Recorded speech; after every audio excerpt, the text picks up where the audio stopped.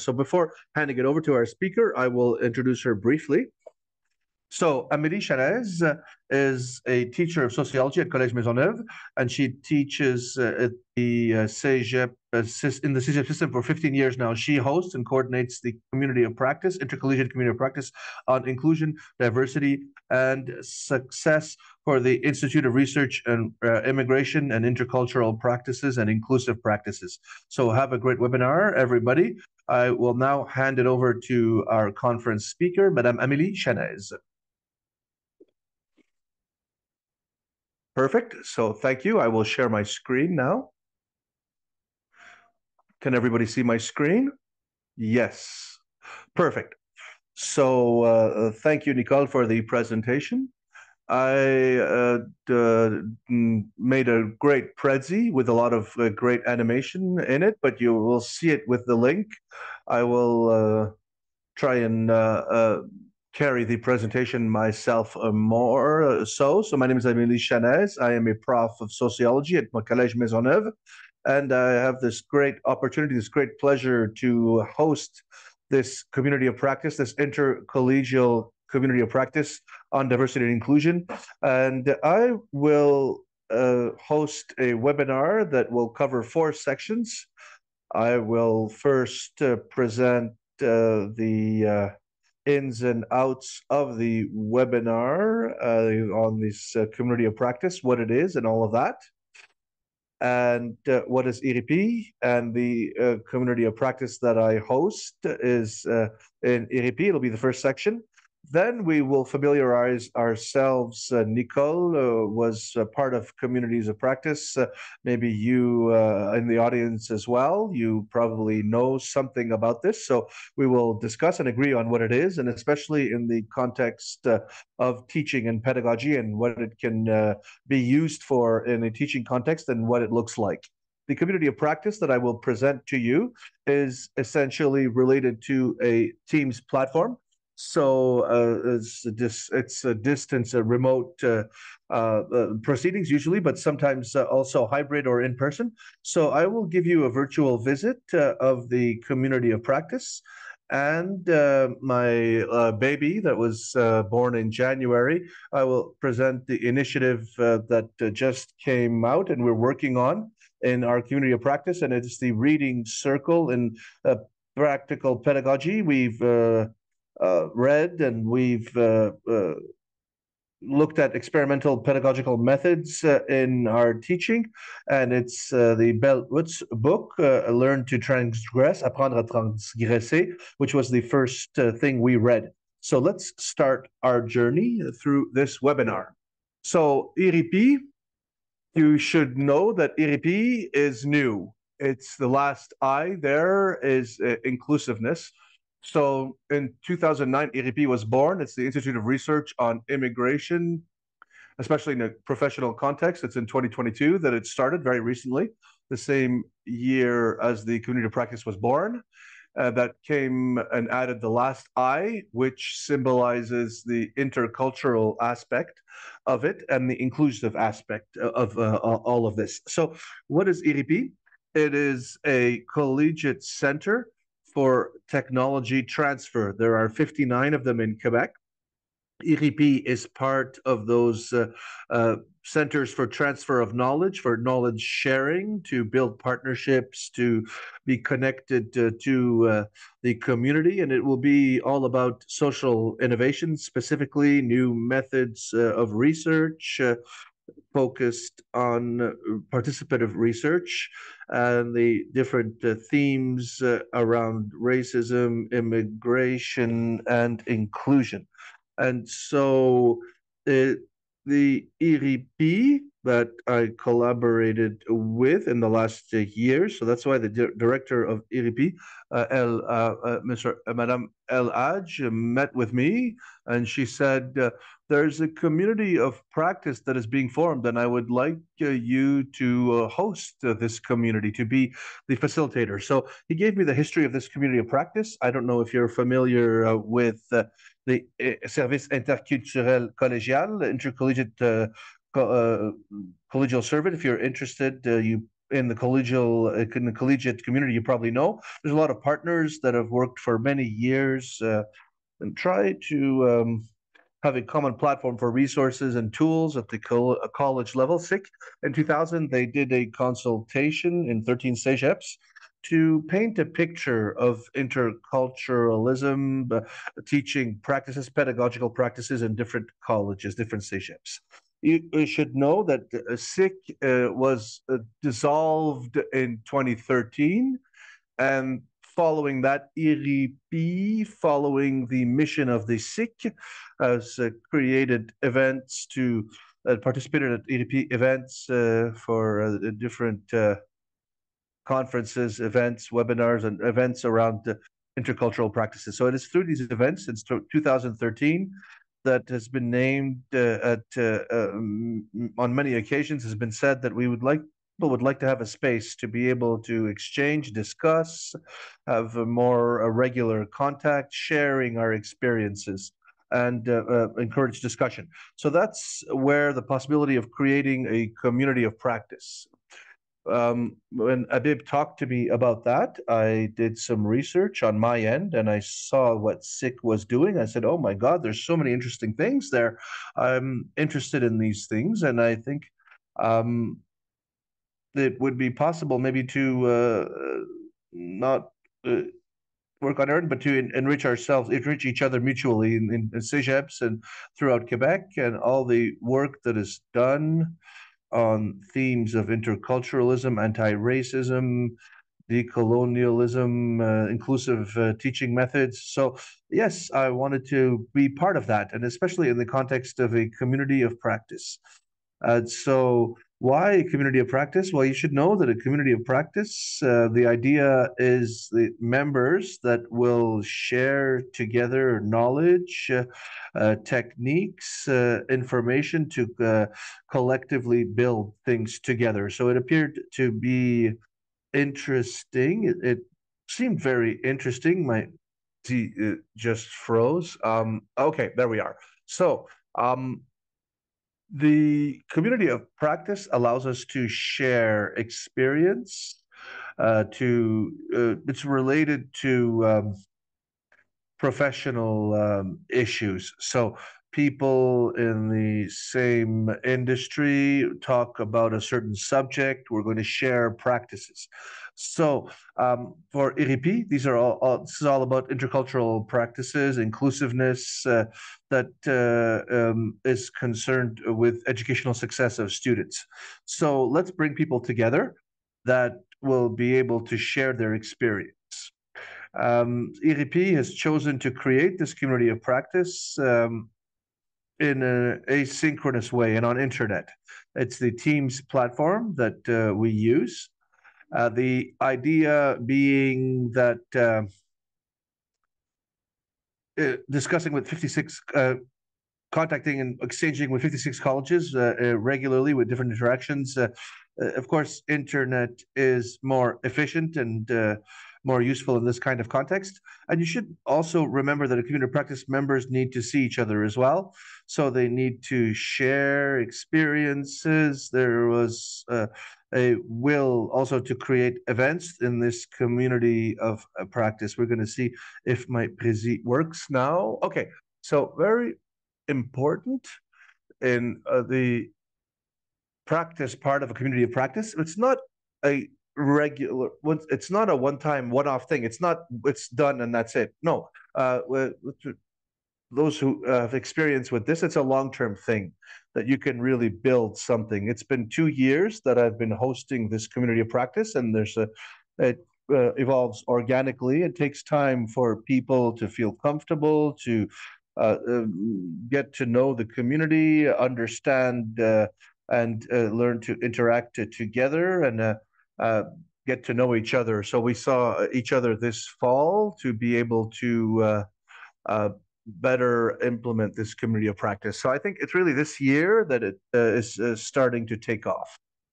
And before going further, just going to go back a little bit because Manon Richard was asking, would it be possible to know the results of the consultation the 13 CEGEPs with intercultural practice. Yes, there was a report that was published. I can post it online. It's part of our resources in the community of practice. Thank you.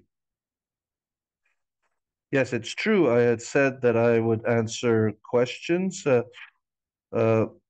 when changing sections. So before I change gears here, let's see if there are any questions. We're good. Okay, perfect. So there may be some among you that are saying, wow, it seems interesting. Well, I hope so. This community of practice. Why would I join this community? Well, the first element that's very important, I would say, in all communities of practice, and specifically, I would say IRIPII, specifically is concerning inclusion, diversity, and educational success of the students on the college level. So really, it allows us to break our isolation, to break the silos. So I don't know if all of you are here together. Probably it was because it was a community practice that's interesting for you, or issues around inclusion, diversity, with regards to educational success. So we work as educational professionals, as guidance counselors and other professionals and teachers. We're interested in these issues of inclusion, anti-racism, and we can feel isolated sometimes. It depends on the CEGEPs, it depends on the environment. But I've heard members say, oh, I feel alone in my college, in my CEGEP. And the community of practice allows me to not feel alone, feel that I have a team with me. So that's beautiful, I think. So I was going to use that in my webinar, I told her, this member who said that. So thank you for being there, the community of practice, because you're my second. You helped me regenerate and take a breath. And there are people there who can interact with me and who understand and who work at the same things I work at. So it's something very important in the community practice. It's the people. So these issues, these themes will be important to all these members that are guidance counselors, researchers, profs, teachers, and all different CEGEPs and colleges in Quebec. So it gives us a good view, a good view of the different issues. And so when we think about different issues in the classroom, anti-racism in the classroom, it gives us a second look on things. With other professionals, guidance counselors, teachers, researchers. I find it's really interesting as a potential environment to discuss and exchange practices and experience. So, what is our community of practice specifically? Well, the first objective is to bring together tools, to have guides, information, to the guide called Portrait Global is part of the documents that exist and that we use. So it was one of the elements that Habib said that we need one place to include all these elements, and CDP became that place. So I'm going to show you how we bring all that together in one place. We're going to do a virtual visit of the CDP that houses all the documents. So the second objective is to exchange and share. So this platform where we meet virtually, also in person sometimes, allow us to discuss, to share experiences and knowledge and information. So it's really important to connect practical and theoretical knowledge. So that's another strength that exists in the community of practice, that we have a different views on things in theory and in practice. And the discussions between different researchers and stakeholders on the ground become really interesting for all parties. So the idea behind the community of practice is also to create events. Our first event was last year in June, so just before the IQPC. There was a anti-colloque. It was a reflection on what it means to have an inclusive classroom. Why do I say anti-colloque? Well, IRIPII does conferences, very interesting, but I don't work for IRIPII. I'm just a member of IRIPII that spent half a day working on this community of practice, but I'm a fan of their events and their speakers and their conferences. So especially in a community of practice, I wanted it to be the members themselves to share their knowledge. And so the idea is to say, hey, we have a bank of knowledge here. There are profs, there are guidance counselors that have expertise on the ground that can also share their experience. So that's the event that we had. What is an inclusive classroom? These are members that shared their experience, their knowledge. Okay, and this is the last objective. This is the one that was like, oh, it's been 2 years that we exist, and it's great to have all these tools, but we have to develop. So the idea is we bring people together to see what exists, we could develop new things. And that's where the idea of the reading circle came about. I'm going to present that in the last part of the webinar. I closing this part here. Are there any questions? Oh, wait, there's a question that just came in. It's Mada Lucienne Tenibeng, who is asking, is the community of practice open to guidance counselors at the university level? Yes. In fact, it's, of course, at the outset, the community of practice was for professionals at the college level, but you know that education is not a closed circuit. It's not a closed thing. So the success of college students depend on the success in high school and at university as well. So yes, it's very relevant to have the contribution of university members. There are members that come from universities, profs, guidance counselors, and researchers as well from the university level. Thank you. So it wasn't the end of the section. It was the how many people are in the community? 250 members, the community of practice, and it's in 53 different institutions that bring together all these people. So that's very interesting in terms of networking as well. It wasn't the priority objective of the community of practice, but I would say that it's one of the elements that comes out of our first year of activity. When you have 230 members that come from 53 institutions, well, these are all people interested in the same issues. Well, it's a great place to say, hey, I'm having an event. Who wants to participate? So it's very much used to do networking, this community of practice. And all the stakeholders in the educational community are welcome in our community of practice, and that's what makes it so enriching, is to be able to be interdisciplinary, to be interprofessional. And when I say interdisciplinary, it means that there are different people with different roles, guidance counselors, different profs, different subjects. I have some teachers, profs that are in literature and languages, philosophy. But there are also people in social sciences and technical aspects as well, technical subjects like nursing, for example, nursing technicians who had to renew their program with certain skills that are intercultural. So the community of practice became an essential tool for those programs.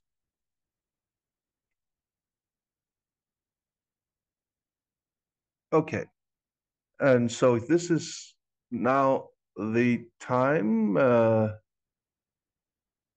to manifest your interest. So if you're interested, you can take a screenshot or take a picture of the QR code there, and that will bring you to the first phase of becoming a member. It's not a selective club. Everybody can become a member, but there are certain things you must do. How do I know there are 250 members in 53 colleges? Because there's a form that you have to fill out. This form allows me to know what expectations are with the community of practice. What resources do you have access to? What is your experience that you can share with the community? It's a great tool for me because as a facilitator, when people ask questions, somebody has ever done this or that kind of policy or this kind of thing or that kind of thing. So I can have access to information. I can partner people. I can send private messages. So I can network people together and connect them. So it's a great tool. You must just fill out this short form, and I will then invite you into the community of practice. If you are from Collège Maisonneuve, it's automatic. I invite you, no problem. If you are from the outside of, you must accept the invitation that will be in your email, sometimes in the spam.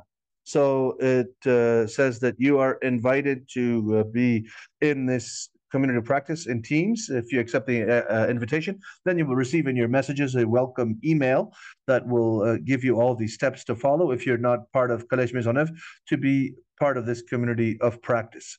So then you just have to participate because that's what a community of practice is the members really. So I'm here to feed the interest, to connect people. But what makes the community alive is that people are really starting to be comfortable with each other and discuss and ask questions and think out loud and proposing new ideas, new activities, and launch invitations. And so use this tool. I'm telling you, and I repeat this constantly, when you will be registered in our community, among those 230 people, there's a lot of experience. There are a lot of people with a lot of knowledge, and they have intercultural or anti-racism experience, etc. There's a possibility to go and mobilize, use this knowledge and experience, use that, use it. And now we're going to go to the next section. Are there any questions, Nicole? Not so far. I'm interested in your reading circle. Yes, it's coming up. So I'm just going to do a virtual visit and then we will talk about that.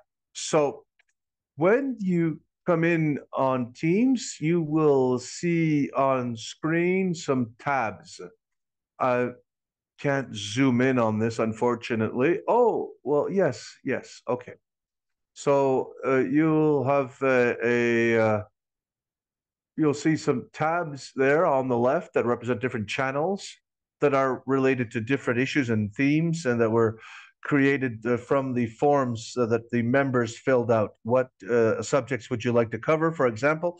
And through these different subjects and issues, themes, you can ask questions depending on the content. So within these subheadings, there's teaching, inclusion, intersectionality, racism and anti-racism, First Nations and immigrant experiences. And so what's interesting is that the resources were put together in SharePoint pages. So they were assembled that way. A SharePoint page is great. So when you go to the different tabs on the top there, for each of the channels, the different subjects, you have access to a SharePoint. That is where you will have access to the reference documents. For example, I am in the decolonization and the teaching channel. I have access to ref documents, internet, different documents, different reports, videos, research reports on this subject. And so I edit the SharePoint page, but I invite members each time that there's something new to go and publish it in this or that channel, depending on the subject. And so then I will add it into our SharePoint page. So some tools also were developed this year, coming to the reading circle soon. But the interesting tool that was developed, there are members who are saying that it would be great if there was a calendar. So yes, there's a calendar. There's a tab called DEI calendar and events where you can go and see to get an idea of the events coming up. It's a collaborative calendar. So if you have any events that you want to add, you can go and do that. You have access as a member of the community. You can go and add events to the calendar.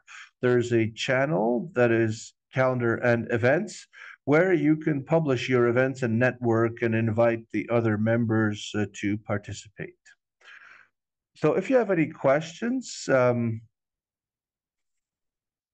there's an FAQ. We also created this year a library, a evolutive library, so a living library, I guess. There's a bibliography that is evolving, that is a living bibliography, because we saw that for each of us, whether it be a researcher or a teacher or a counselor, we are always doing research, a bibliographer research. So instead of doing that on our own, why not pool our resources and work on the same page? So there's a channel that was created with regards to decolonizing teaching, because a lot of people work on that right now. So the idea is to work together on a bibliography, a collaborative bibliography, where you can enter some headings. There's a general section, but there's a section for each of the disciplines, for example, in sociology. And so sociology of decolonialism, for example. So there's a FAQ, frequently asked questions, where it's, well, if I do this in my cégep or college, is somebody there have an idea among you yes, hello, I would like to know if some of you have created an official policy for changing the first names, like the Mohawk College. So we'll put that in the FAQ. And if it's a question that you don't want your name to be associated with, you can write me in private, and I will publish anonymously for you. That's the virtual visit. And now we're going to talk about the reading circle. Are there any questions for the last section before? So Marie-Pierre Lamar, who would like to have the link to join the community in the chat, because she couldn't capture the QR code and she is a teacher that is interested. I can send her the link. So Marie-Pierre, you will receive the link to the presentation, and in the presentation, you can see the QR code that you can use to join the community of practice. So Amélie, if you have the link, you can just put it up in the chat. Perfect. So let's carry on. I'm very proud to present, it's at the first steps. This is the first time we do this. It's a reading circle and practical pedagogy, practical teaching methods. So we met in person, a few of the members, during the networking meetings at Université Québécoise, Diversité Inclusion, Diversity Inclusion at the Montmorency College last November. There was an event there. The members are people that you know, you're educational professionals, you're have lots of meetings, lots and lots of meetings, and you already have all these events going on. So I think that it's interesting to think that we could join different events. And so in the coming years, we're going to do that. We have hosted a reading circle for our community of practice during that event. And the idea was to connect with the members that would participate in the event, say, hey, we're going to go sit together and we are going to discuss what we want to do with this community of practice. And so, and how we're going to take charge of it. So there's two things. The members first said there's a lot of resources and tools. We have difficulty to parse through all of it. There's a lot of vocabulary that is used. We'd like to create a common document, a common source of knowledge. And we'd like to also align towards practice, so practical issues. So that's why we want to do a reading circle and practical pedagogy and concrete pedagogy that was presented to the members in January. It was proposed in January. So how has it worked so far? Well, I sent this in the main channel. This is the reading circle that will be created. That this is what it will be and who is interested. So the members that were interested, I created a channel specifically called the Reading Circle. And in this channel, we have discussed the first piece of literature that we wanted to read and discuss together. Our choice was the book from Bell Hoops, Learn to Transgress. So, apprendre à transgresser in French. So the idea around the reading circle and practical pedagogy is to have a first meeting where we discuss together the potential, the practical potential of pedagogy and reading this book and what we take from it and the different things we can apply in our teaching practices. So people who participated in this reading circle, we were 7 during the meeting, but there are 15 members of the reading circle currently. 7 participated in the last meeting, and we had a lot of things to discuss, and the meeting was only an hour, and not all of us were there. So we have to find another way. We thought of another way of doing it. Our collaborative work doesn't stop after the 1 hour meeting. We created a document in which we share our thoughts, a research notebook, if you will, that will be a living memory of all our work that is being done. And one of the things we want to do with this is, well, that's why we have 2 meetings. First meeting where we launch a whiteboard exercise and different ideas, and give ourselves 2 months to come up with different experiments or things we can do, and so how I, as a sociology prof, do more a liberation pedagogy. So then I shared something that I wanted to experiment, to try and take notes of my experiments and things I want to try. And then we would meet together 2 months later to talk about our different trials and experiments, and try different things and prepare an event that will bring together the reading circle this year. I like to make it useful and fun. So we prepare the annual event. The Cercle prepares the annual event for the CDP, the Cercle de Lecture. So the reading circle. So I'm announcing officially that the collective thinking exercise will be around liberation pedagogy. And so the people who present during this event will be people from the practical reading circle that will come. Well, yeah, well, what does this mean? Well, if it's interesting for you, we will open up the event to a larger audience. Than just a reading circle. So we're going to open it up to all the community and people who want to join our community, and it will be all about the potentialities around Bell Hoop's book, What is Liberation Pedagogy?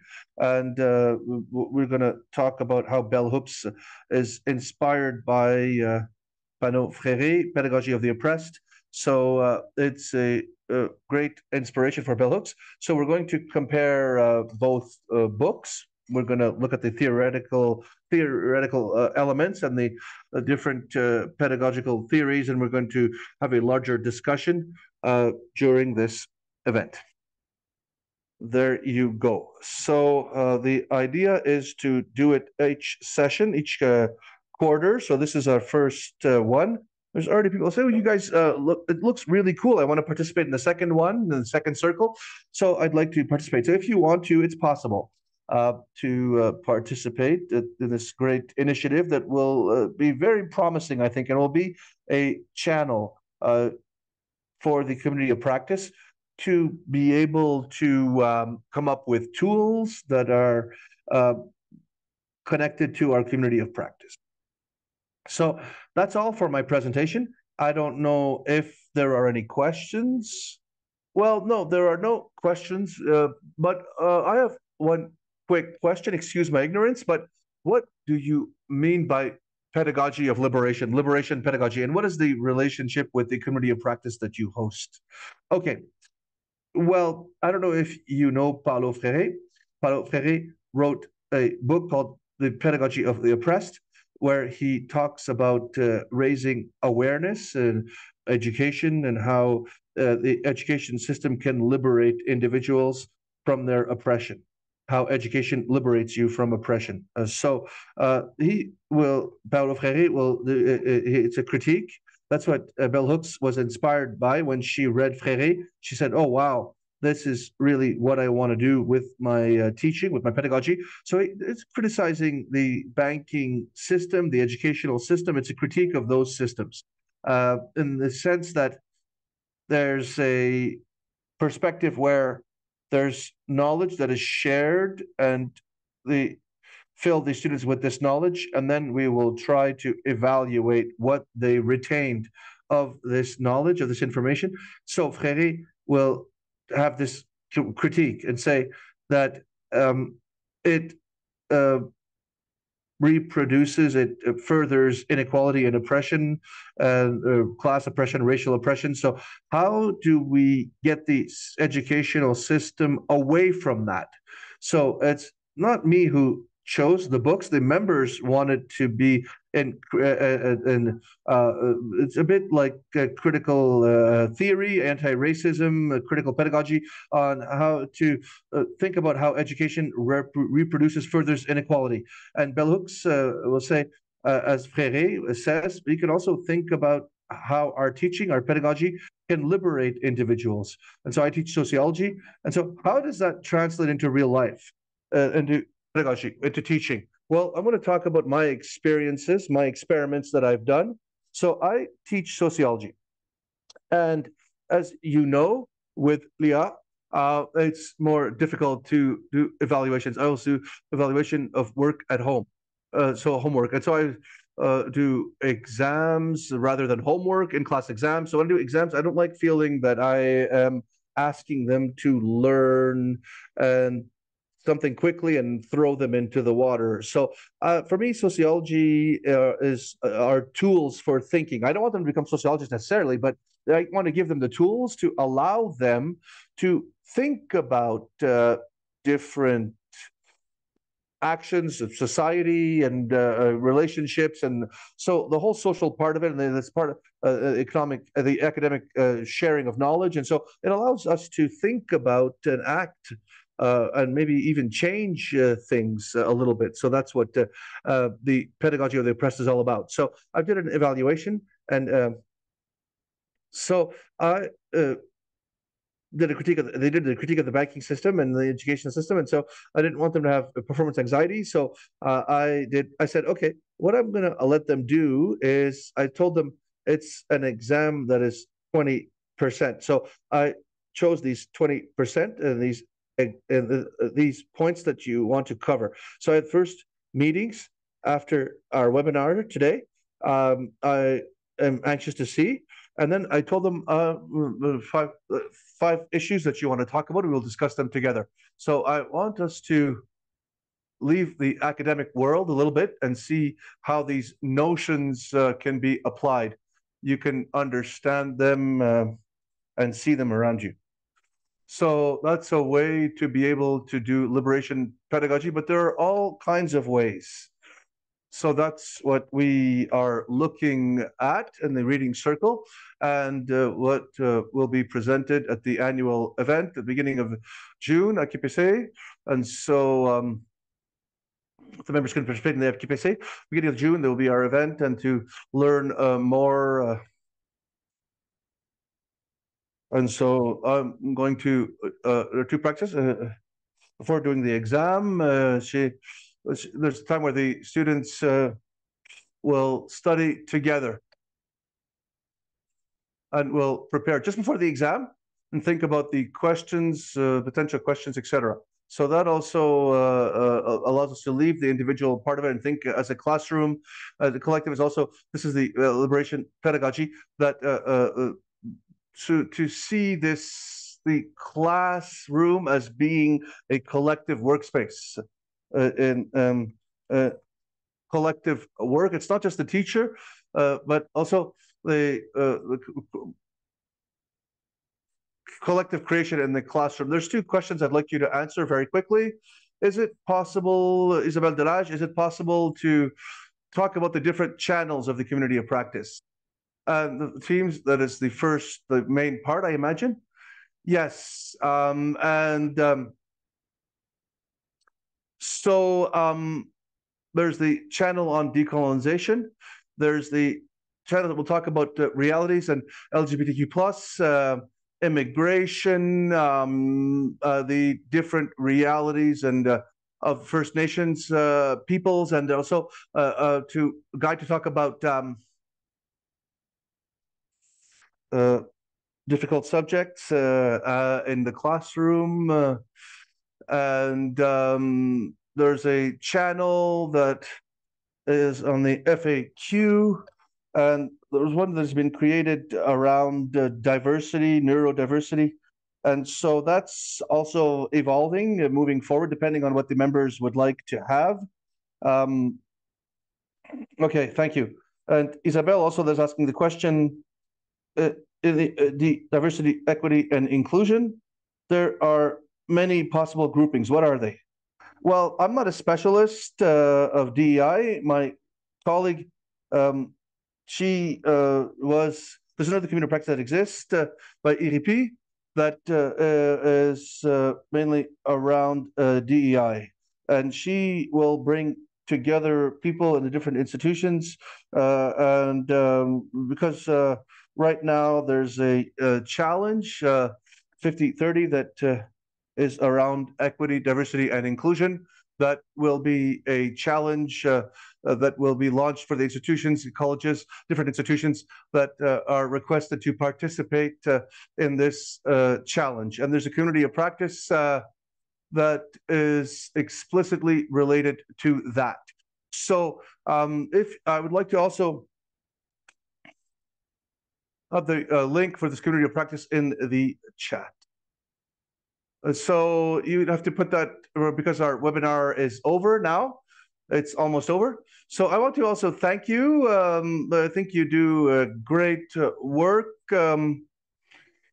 So your enthusiasm, your curiosity, these are all great qualities that you possess. And I would like to thank you for this presentation. It was interesting, and you did a great job today. Thank you, Amélie. So I will let you put up the link, and you can I will send it to everybody. Yes, I will share it with you. Okay, well, thank you, Amélie, and I hope to have the pleasure to meet you in person one day. Yes, thank you, and welcome to the community.